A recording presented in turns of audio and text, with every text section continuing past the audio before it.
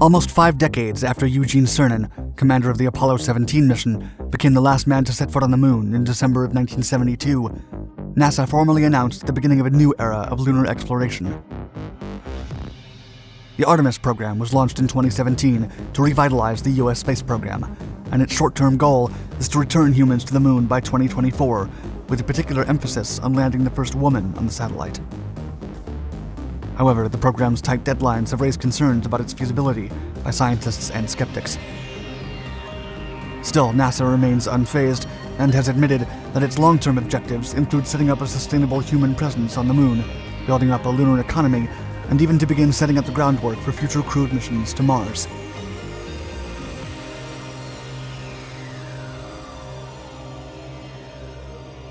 Returning to the moon. Humans have not left Earth's orbit since 1972, when the Apollo 17 mission last returned from the moon. Then, over 30 years later, President George W. Bush announced the Vision for Space Exploration, a new initiative to send humans back to the satellite. Over the years, NASA's deep space efforts have changed names, objectives, and deadlines several times. Then, on December 11, 2017, President Donald Trump's administration issued the Space Policy Directive 1, a call from the president to return to the moon and start planning for Mars. According to the presidential memoranda on reinvigorating America's human space exploration program, the administration wanted NASA to, quote, lead an innovative and sustainable program of exploration with commercial and international partners to enable human expansion across the solar system and to bring back to Earth new knowledge and opportunities. Beginning with missions beyond low Earth orbit, the United States will lead the return of humans to the moon for long-term exploration and utilization, followed by human missions to Mars and other destinations. 2 years later, Vice President Mike Pence officially directed NASA to go back to the moon by 2024 at the earliest. Artemis. The Artemis program was launched immediately after Pence's directive, becoming the latest United States-led international human spaceflight program. In Greek mythology, Artemis was Apollo's twin sister and goddess of the moon. Today, the ancient deity personifies NASA's 21st century path to the moon. According to NASA, quote, we're going back to the moon for scientific discovery, economic benefits, and inspiration for a new generation of explorers, the Artemis generation. While maintaining American leadership in exploration, we will build a global alliance and explore deep space for the benefit of all. The program's main short-term goal is to return humans to space and land the first woman on the moon, as well as the first person of color on the lunar South Pole by 2024. Midterm objectives later in the decade include establishing an international expedition team and a sustainable and more permanent human presence on the moon. The Artemis program also hopes to lay the foundations for private companies to invest and build in the lunar economy and eventually launch crewed missions to Mars. The effort is being carried out by NASA and other American commercial spaceflight contractors such as Lockheed Martin, Blue Origin, and SpaceX, in partnership with the European Space Agency and several space agencies from other nations. The governing Artemis Accords, established in October of 2020, remain open for signature to other countries who wish to join the program. Missions. On February 4, 2021, President Joe Biden's administration endorsed the Artemis effort, securing the project until at least the next decade. The Artemis program will be based around the Space Launch System, or SLS, to send the Orion spacecraft into space.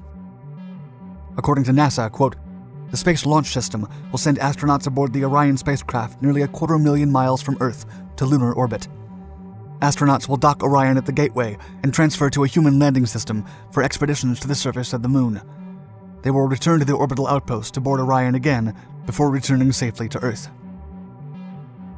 The SLS is a super heavy-lift expendable launch vehicle worth $21.2 billion, and it's the most powerful rocket ever built by the organization. The system has been under development since 2011 and replaced the Ares 1 and Ares 5 launch vehicles from the canceled Constellation program.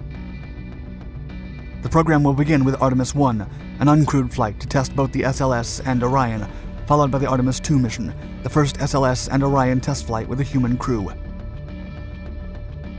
In fact, Artemis 1 through Artemis 4 missions have already been planned, and later missions have been proposed. Each primary mission will increase in complexity, and they are all scheduled more than a year apart, while separate support missions will deliver other necessary material. On December 9, 2020, then Vice President Pence announced the first group of 18 astronauts, 9 men and 9 women, chosen for the Artemis team. Some of these astronauts will fly on the earlier Artemis mission to the moon, while others will be part of the first crews to fly to Mars in the future. NASA in Mars. As the White House and NASA established in 2017, the Artemis program is about much more than getting humans back on the lunar surface for the first time in half a century.